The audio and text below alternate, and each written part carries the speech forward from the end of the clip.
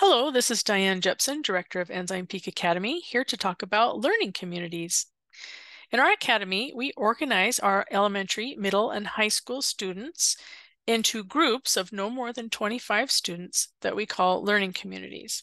This is for our live programs. Students in a learning community will take most of their live classes together. And this is wonderful because students get to meet together in their learning community with other students from different states and even different countries. And their community feels like a club. You know, students in other online schools have very different students in each course, so it's difficult for them to get to know each other.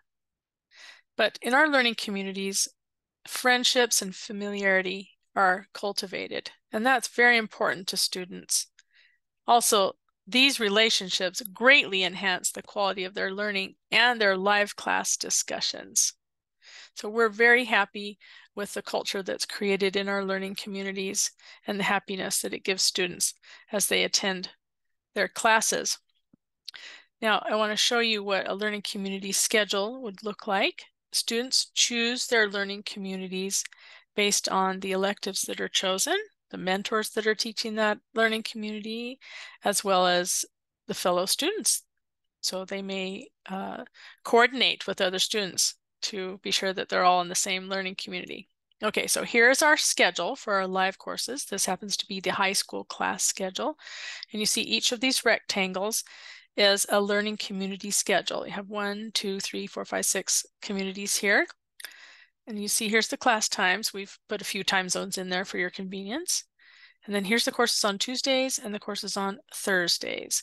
So you see here in Learning Community 1, they have literature on Tuesday and then writing and then science hour. And on Thursday, they have their history class and then an elective hour and another elective hour. So in the elective hour, we see in first semester, they can choose between music appreciation or computer technology. And in second semester, they can choose between art appreciation or principles of leadership. So different learning communities share their elective hours. For example, this second hour on Thursday is the same as the second hour on Thursday for Learning Community 2. So you'd have students from both learning communities in those electives. Every learning community has English, literature, science, and history or geography, and 2 elective hours. So what you would do to choose your learning community is you would first decide which electives you'd like. And then you would find the learning community that has those electives, and multiple learning communities have the same electives. So that gives you some variety.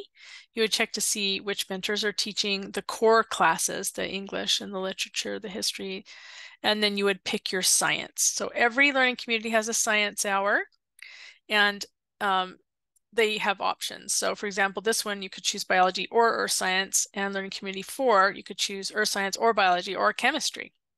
So you'd make sure to choose a learning community that offers the science that you would like. Okay, so here's our middle school learning communities. There's 4 to choose from there for this particular school year.